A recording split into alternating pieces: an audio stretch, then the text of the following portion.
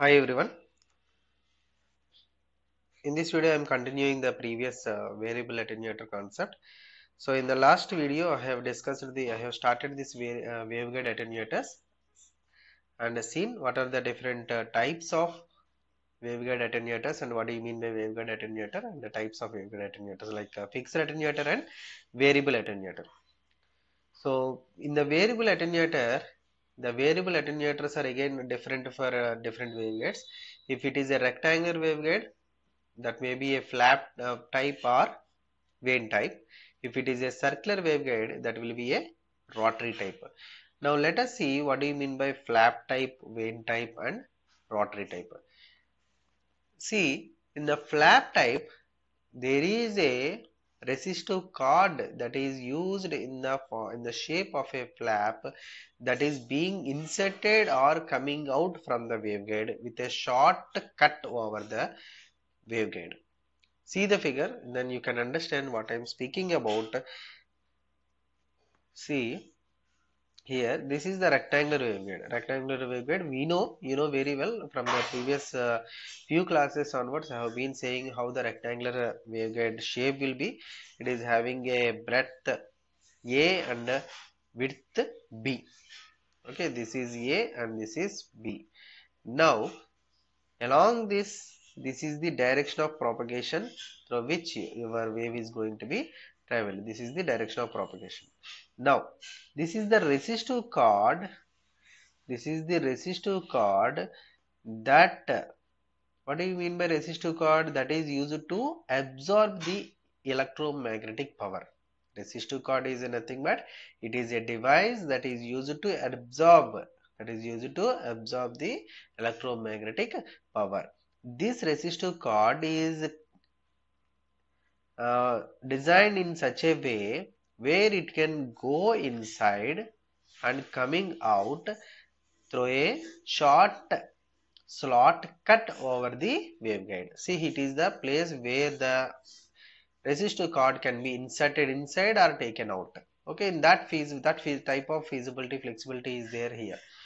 Okay, how the resistive cord will go in and coming out, that is going to be rotated by a adjustable knob here.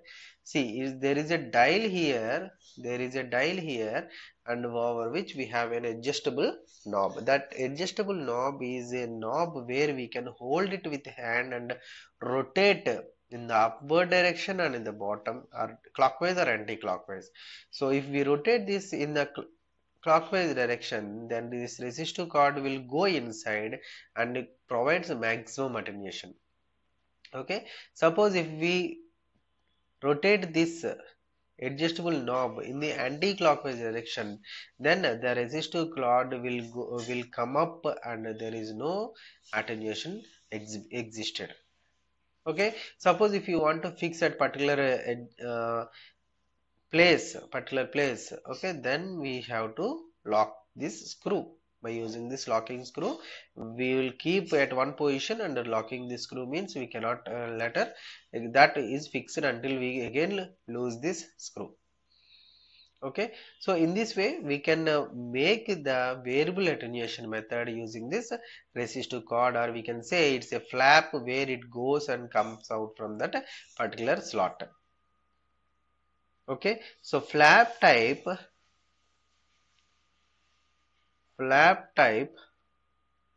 attenuator consists of a resistive element or cord or disc, we can also say, inserted into a longitudinal slot cut along the center of the which direction, narrower or wider? Narrower means B side and wider means A side. So wider dimension, along the wider dimension of the waveguide.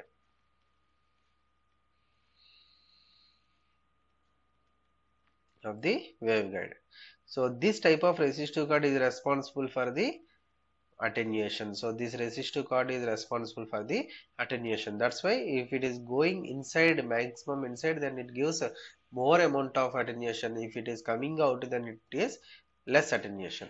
This is flap type. Okay. Now coming to the um, way in which it is going to be appeared when it is going inside and when it is coming out. Okay. So this is the maximum attenuation diagram when the resistive card completely goes inside, and this is resistive card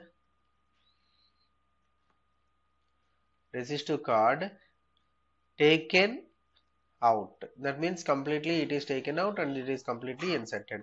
So if it is completely inserted, it will be having maximum attenuation. If it is taking out, it will be minimum attenuation.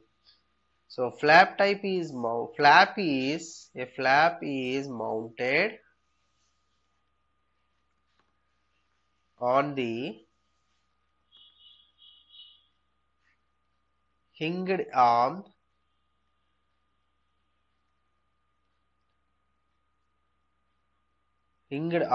allowing it to descend into the center of waveguide. So degree of attenuation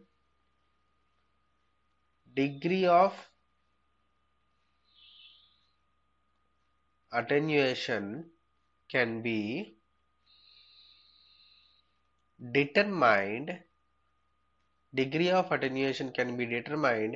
by the depth of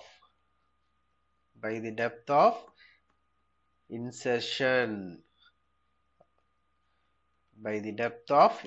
So suppose if we have taken it out to minimum attenuation, if we have taken it inside completely, the resistive card gives a maximum attenuation. So the depth of insertion gives the amount of attenuation.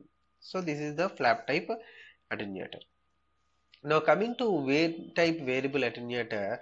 Vane type variable attenuator is also the experiment is similar to that fixed attenuator, but here it is having a different structure compared to that normal flap type variable attenuator. So the vane position at the center of the waveguide can be moved laterally from the center. Where it provides a maximum attenuation to the edges, where the attenuation is considerably reduced since E lines are always concentrated at the center of the waveguide. See here, whenever the electric field is going to be transmitted like this, these electric fields are absorbed by this material which is inserted at this particular place. So if it is at the center, it gives maximum attenuation. If it is at one end, it gives minimum attenuation. Okay, we can say here the hole is made. The hole to hold that particular um, what is that resistive card which has been inserted. That mobile vane is having an arm that is used to hold the arm from the outer side. Here the hole is made on the narrower side, whereas in the previous case the hole is made in the wider side, but here the hole is made in the narrower side. The vane is having an arm that is used to hold to move to and fro inside the waveguide.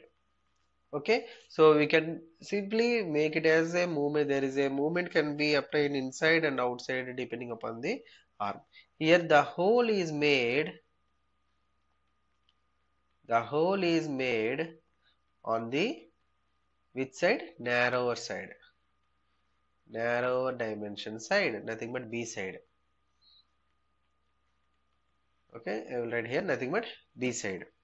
B side, see here, this is B side and this one is A.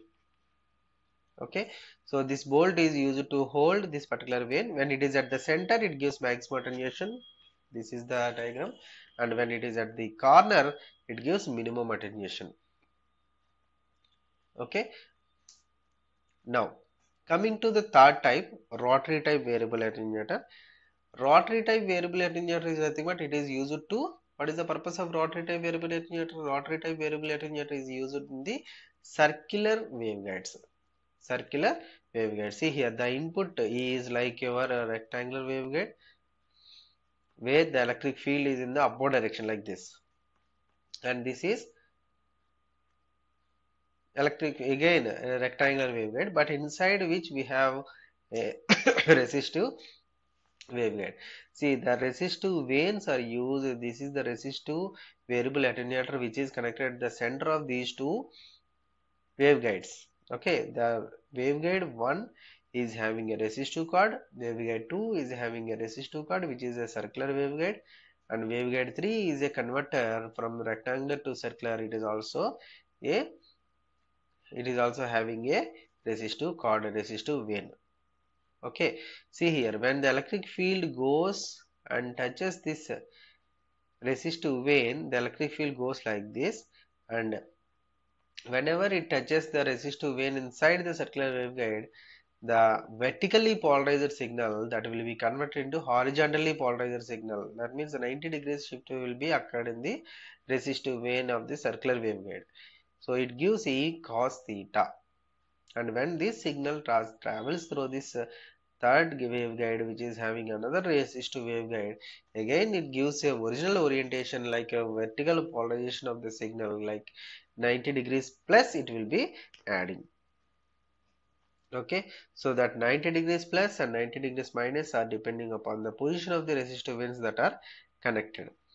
So I will write here a resistive rotary vane type, a resistive rotary vane attenuator, resistive rotary vane attenuator provides precision attenuation with an energy of plus or minus 2.1% of indicated attenuation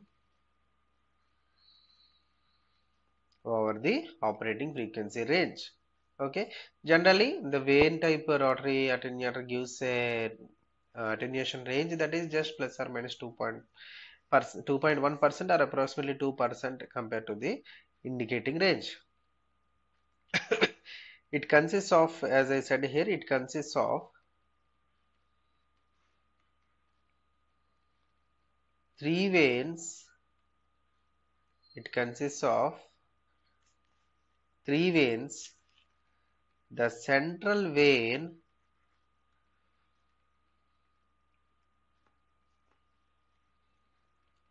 rotating type,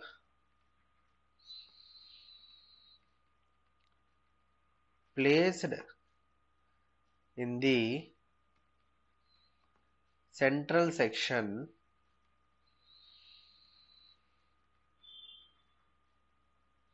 of circular waveguide arrangement tapered at both ends.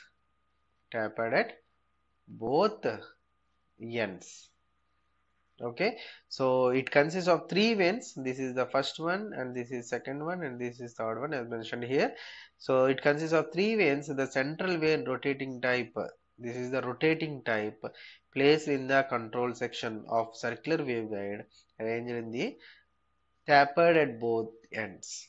Okay, so this is all about your rectangle waveguides and their attenuators. Okay, waveguide attenuators like a fixed type variable attenuator or variable type attenuator. In the variable type waveguide attenuators, there are again two types. So one is uh, flap type, another one is the vane type. And if we consider a rectangular waveguide, these two coming under a rectangular waveguide. If we go for a circular waveguide, again a rotary type variable attenuator is also available. Thank you.